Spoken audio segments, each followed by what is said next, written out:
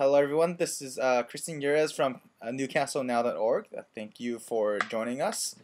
And how is it over in Newcastle right now? Actually, I mean, I am very jealous of. I miss American food. I've been hung up for a Really, year. really? Yeah. And we love good Chinese food. Oh, great. Then we should figure something out after this. Right. So, So I want me to show you the kitchen again. oh, that'd be great. We love taking a look at the newsroom. Oops.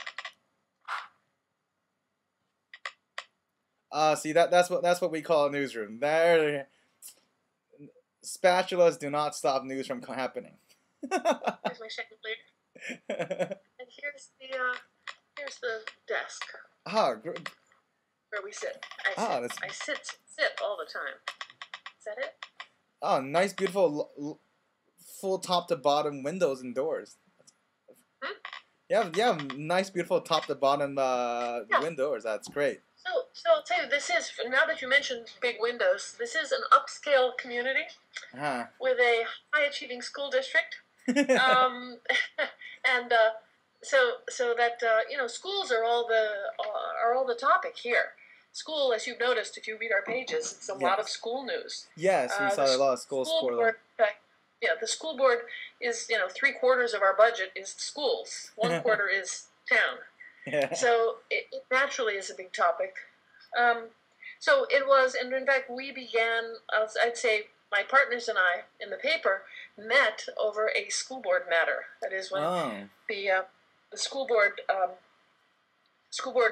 made a move to wanted to build a second middle school on the high school campus, and people thought that was not a good idea.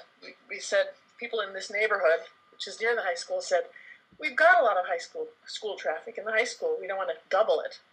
And the school board decided it wanted the high school property. So, and it decided it kind of in a sort of shortcut of process.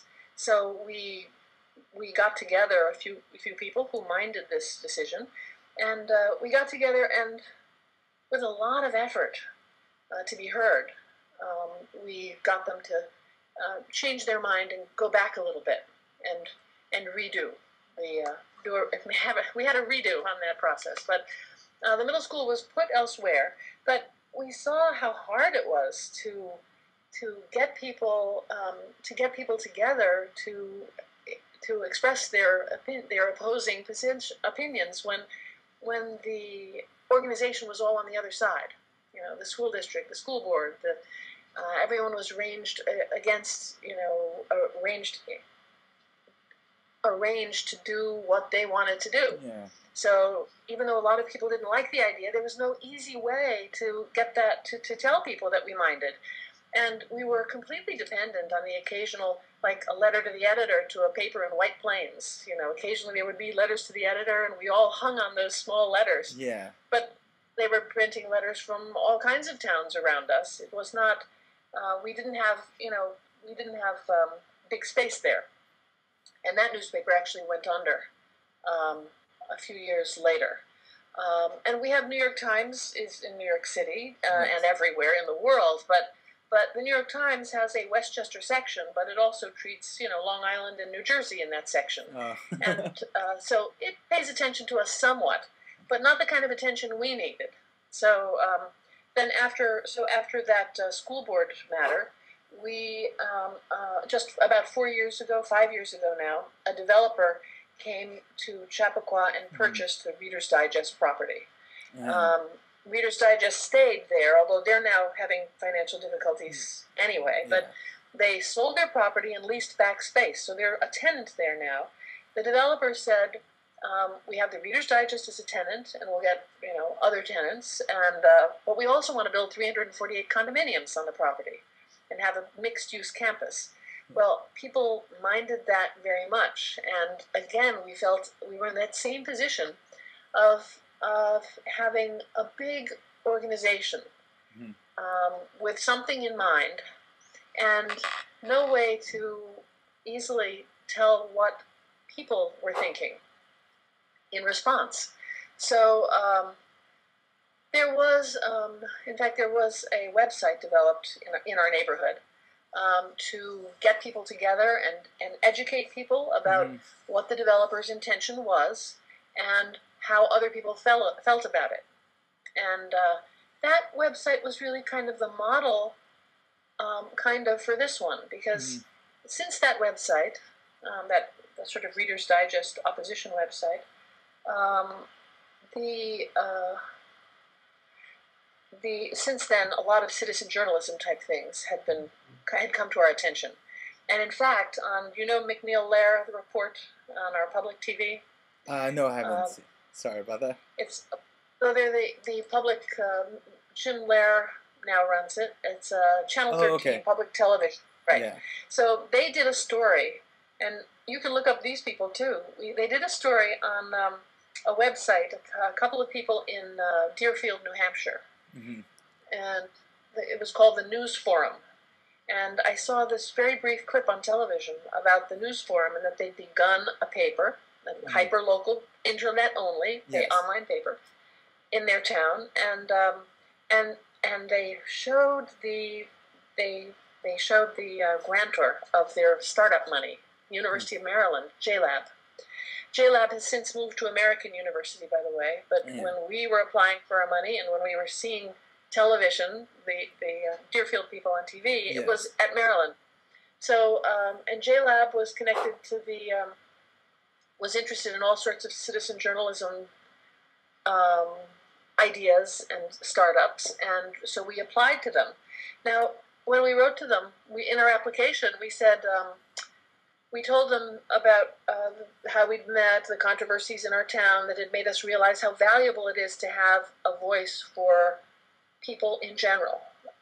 And the other example we gave them. Should I keep going? I hear noises. No. That's my neighbors. Oh yeah, stop me anytime. So the example that we gave them in our grant proposal, there had been yet another controversy in our town about where to place a 9/11 memorial, whether it should be at a duck pond in the center of town, or whether it shouldn't, whether it should be elsewhere. And for a long time, that discussion went on, and we knew a woman who had been very involved in it. And she was a dean at Columbia Teachers College, Karen Zumwalt. And she told us that after, and this is what we said in our grant, because we loved her story, she said that after a couple of years of this controversy, she had foiled a Freedom of Information law. Yes. She had asked under Freedom of Information law, she'd asked to see all the correspondence of the board that took place during the couple of years that people had been fighting about it. Yes. And she got the documents, she got the letters, and she took 2 days to read through them all. She said, after reading those letters, she was so impressed with the quality of the writing and the quality of the sentiment, that they were well written, that they'd been well thought, they were heartfelt letters. Yeah. And she said, if these letters had ever seen the light of day, the controversy wouldn't have raged so long, and it wouldn't have been so uncomfortable for people. And that's what we said to our grantors. We said, we want to have that kind of thing permanently. We want to have a way for people to know what other people are thinking, to get together with them, and to discuss a thing openly, and then go from there. So those were the sort of 3 different controversies that caused us to think that this might be a very good thing to have on a permanent basis. So we looked very carefully at the Deerfield site to see how it worked. I mean, we're middle-aged women. You know, we are not. We've done email and we know how to make a Word document, but not much else. But there are very easy tools now. Expression Engine is the one we use, but and we've learned to mount these things ourselves. So